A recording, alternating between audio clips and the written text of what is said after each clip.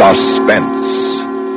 In a moment, Act One of Blackbeard's Ace. I had never believed in ESP, extrasensory perception. Oh, I had heard of universities conducting tests of this mental phenomenon, but their studies covered only those messages transmitted from one living subject to another. The messages that came to me were transmitted by the dead. Charles, my husband, was worried about my dreams. And after he finished his last book, he suggested a rest for the two of us on the Carolina coast. Margot, you remember Aunt Ida? She lives down on the coast near Charleston. What about her? Well, she's invited us to vacation in the seacoast cabin she has in her hands. Sound good? Oh, well, I don't know, Charles. You think we should?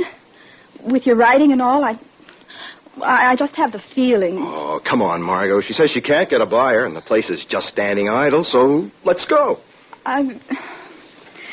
Well, all right, honey. But you remember the last time we went away. I had that awful dream. Now, dearest, the doctor said those dreams were all cured. You're as good as new. Charles, they weren't dreams. They were real. They happened. I know they did. All right. Whatever they were, they're all gone now. And you do need a change. All right, dear. I'll go if you really want me to. That's my girl. Well, we can start packing right away. I'll get my typewriter. Did you get those books from the library? Yes, I put them on your desk. Oh, yes, I see them.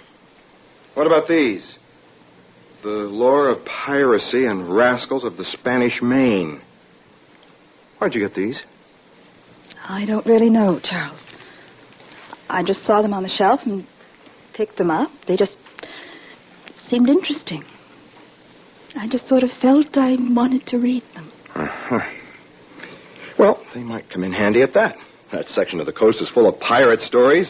We'll probably need a handbook to know one pirate from another. I won't need a book. No, Charles. I'll know them. I'm sure I'll know them.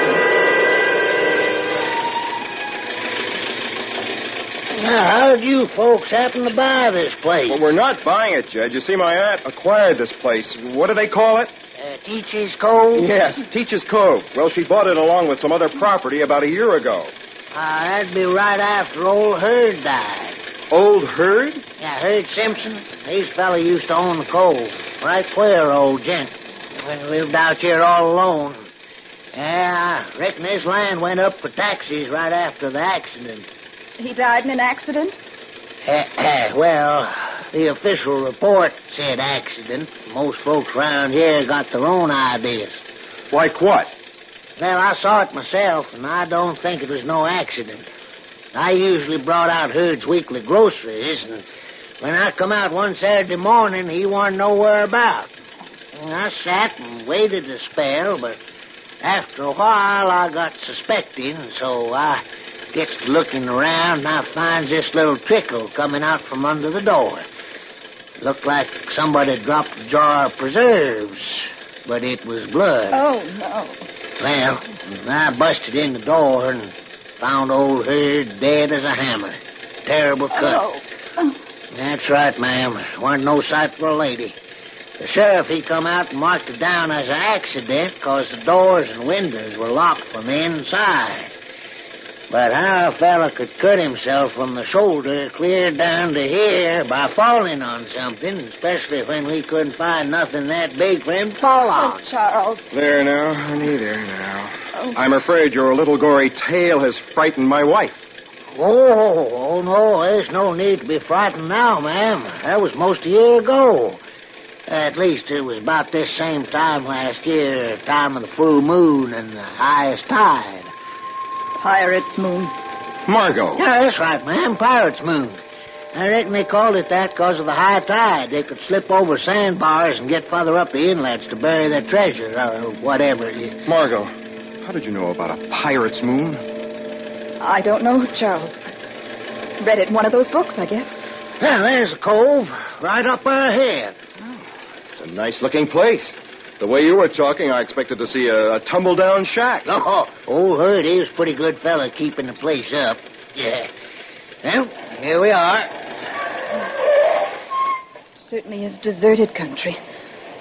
We didn't see a single soul on the way out here. Well, I guess I better help you get set up, huh? I'll unlock the door if you can start bringing in the bags. Yes, hurry. Get in before dark. I don't know why, but I just knew we must be inside the cabin with the door locked before dark. There was something that would not be quiet, something inside my brain that was trying to speak to me. I had to shut it out of my mind. Well, that ought to do it. Hope you folks are comfortable. Thank you, Jed, for all your help. That's all right, ma'am. Here, I'll pay you and see you off. Goodbye, ma'am. Goodbye, Jed. Thanks again.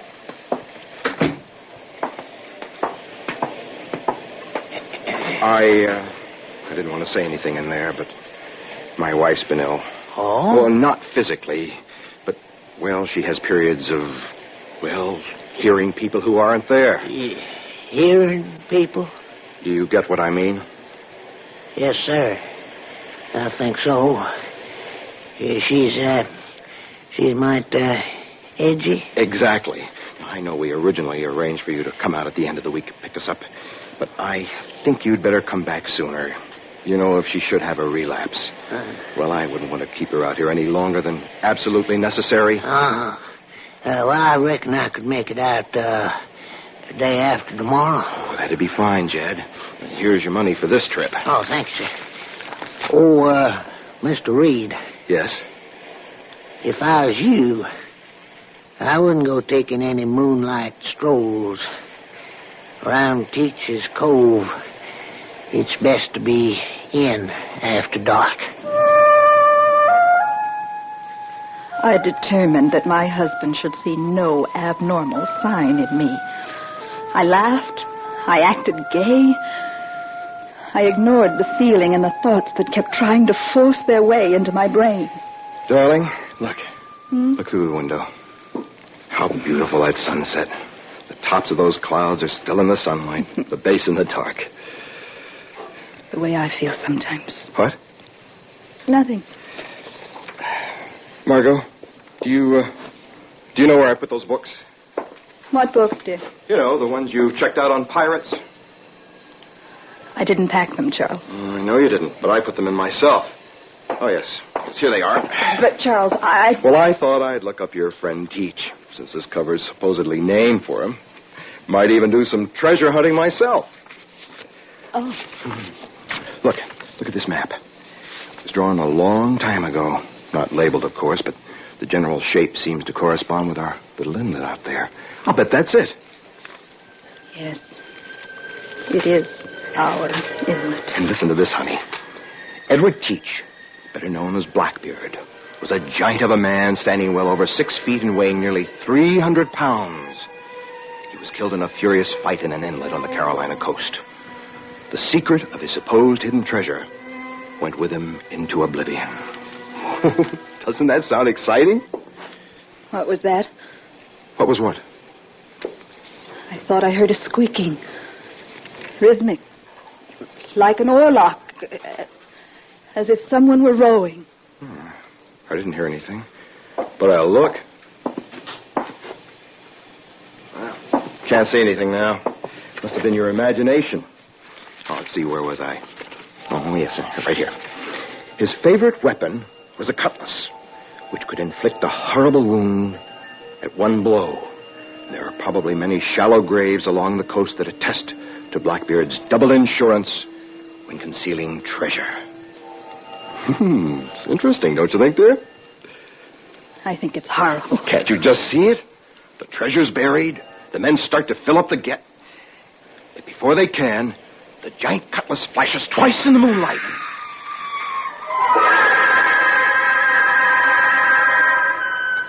Charles rushed out to investigate that scream. I knew he would find nothing. But at least it was a relief to know I'd not just imagined it. Charles had heard it too. Next morning, there was no indication of the mysterious sounds of the night before. Only a lingering dread in my mind, for I knew that night would fall again.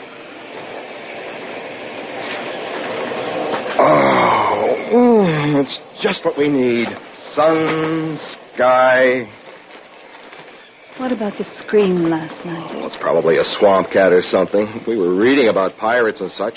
Our imaginations coincided with a perfectly natural sound. Charles, imagination? Coincidence? Well, I don't believe it was Blackbeard's ghost guarding his treasure, if that's what you're leading up to. I hadn't mentioned it at all. Well, I just know it's on your mind. Say, what's that over there? What? That piece of iron sticking up out of the sand. Looks like part of a small boat's anchor. Looks pretty ancient. Let's dig it out. Charles, I don't think we should. Oh, for Pete's sake, why? It's broad daylight. Come on. What's this? Looks like a piece of ivory. Heart-shaped. Black diamond shape inlaid in the middle. You ever see anything like it? No, Charles. I wonder if it's valuable. It's a funny little thing. Just one hole in it down near the point of the heart. It's evil, Charles. It's evil. Throw it away. Oh, Margot, don't get excited over a little bit of ivory. It might be valuable, that's all. Evil, Charles. It's evil. Evil. Evil. A planchette. A planchette. What? It's an ivory planchette. Used to communicate with the dead. Take it easy, honey. The small hole is for the insertion of a writing instrument. There are 2 small casters attached to it. You place it on a piece of paper, let the hands rest lightly on top, and it writes messages. Evil messages. Evil. Evil. Here, darling. Lie down on the bed. Here's something to drink. It'll help you rest. Make you feel better. There now. Now, what kind of evil messages are you worried about? What? You were just telling me about messages from the dead. What were they? I don't remember. Well, you just said something about this planchette, right? You don't remember, do you? No. I really don't know what you're talking about.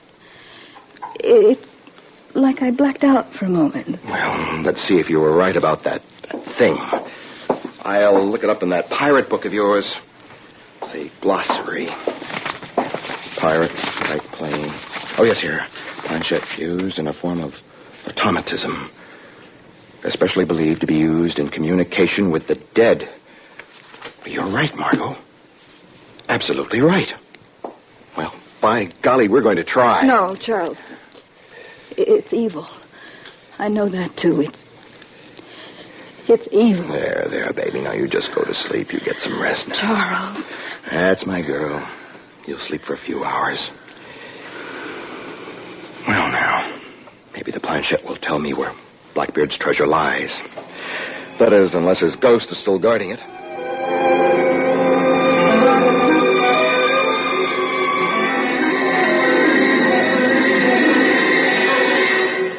Charles? Charles, where are you? Right here, darling. Charles, the planchette, did you... No dice, baby. Old Blackbeard just won't tell me where his treasure is. I fixed up the little plaything there, put a pencil in, sat for over an hour with my hands resting on it, waiting for it to write on the paper. Still blank. I'm glad. I guess the way those things really work is your muscles finally get tired and you write out the messages that are already in your brain. Maybe so, Charles. But how do the messages get in your brain in the first place? Don't ask me. Ask old Blackbeard. You hungry? No, not very. You've been sleeping all afternoon. It's already dark. Is the moon up yet? It should be full tonight. Why, I hadn't noticed. Why? You said it wasn't quite full last night. Tonight must be the pirate's moon, with the highest tide. Good night for reclaiming buried treasure. Yes, I guess so. guess I will fix a little something. You had dinner yet? Just a snack. Oh, let's see. Where did I put that? Where did this come from? A cutlass. Did Charles put this here to scare me? Does he want to drive me out of my mind? I won't make a scene. I'll just ignore it like it wasn't even there. I won't even mention it. Charles? Did you hear it? What, dear? That sound again. Like the rowing we heard last night. Just before the scream. No, Margot. You're really letting this thing get too big a hold on you. You didn't hear it? I didn't hear a thing. I won't then either. I won't imagine I heard anything. He's trying again. Trying to make me think thoughts that don't belong to me. Telling me I'm hearing things. Oh, Charles. Charles. Well, I think I'll turn in early tonight. Oh, boy. City boys like me get tired pretty quick in the outdoors. Yes, it's a good idea, Charles. You need some rest. Yes. You need a rest. After tramping around this afternoon while I was asleep, finding that cutlass, putting it in here to make me think I'm going crazy. Yes. Yes, you sleep. Where is that planchette? Oh, yes, here. Put in the pencil. Now, on the paper.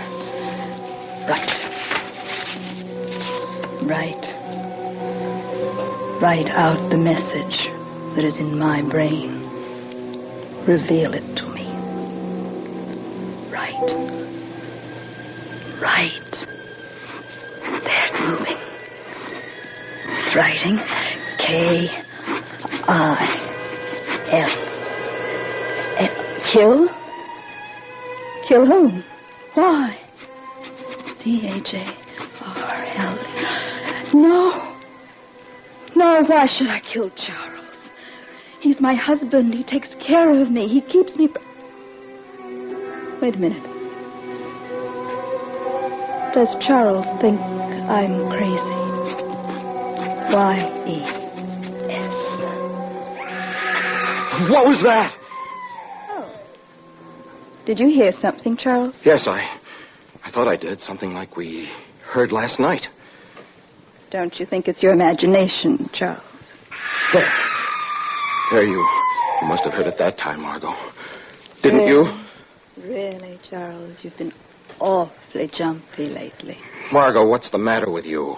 Nothing, Charles. Absolutely nothing.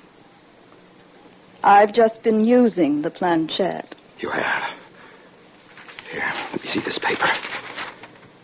Is this what the planchette wrote? Yes. It says, kill Charles. Yes. Margot, what does this mean? Are you crazy? I don't know, Charles. Is that what you want me to be? Did you put this in the kitchen so I would think Blackbeard had been here? Margot, what are you doing with that thing? Put it down. You could hurt yourself. Do you want me to say I'm crazy, Charles? Do you want me to say that I've been talking to Blackbeard and he wants me to keep you from disturbing his treasure? Is that what you want me to say, Charles? I don't... Margot, stay back. Put that down. Margot!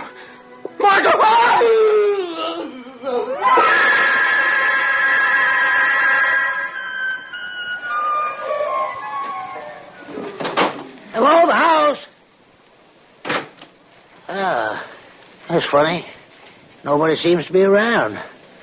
Mr. Reed said I should come out and check on things today. I guess I'll just take a look.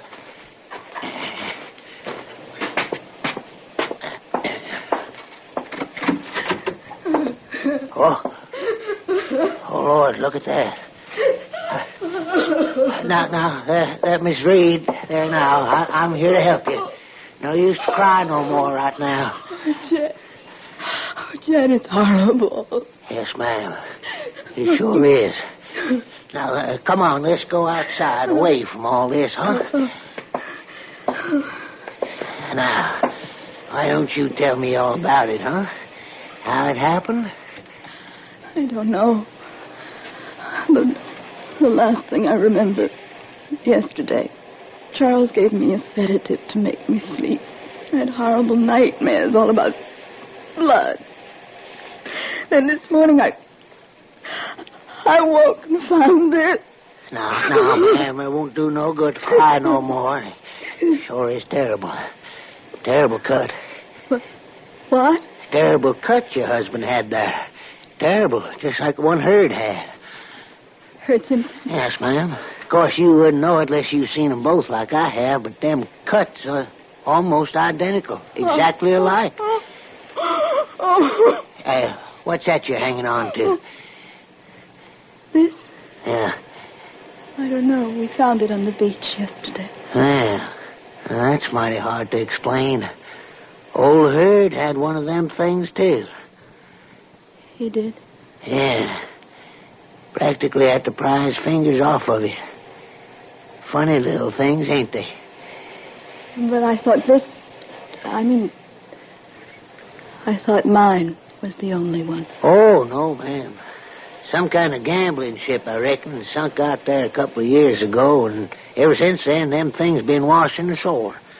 Then they're not valuable as antiques or anything. Oh, shucks, no, ma'am. They got so plentiful around here, folks got to calling them Blackbeard's ace. Not much use to them, I reckon. No, Jed. Not much use. Not much use to him at all. Except to Blackbeard.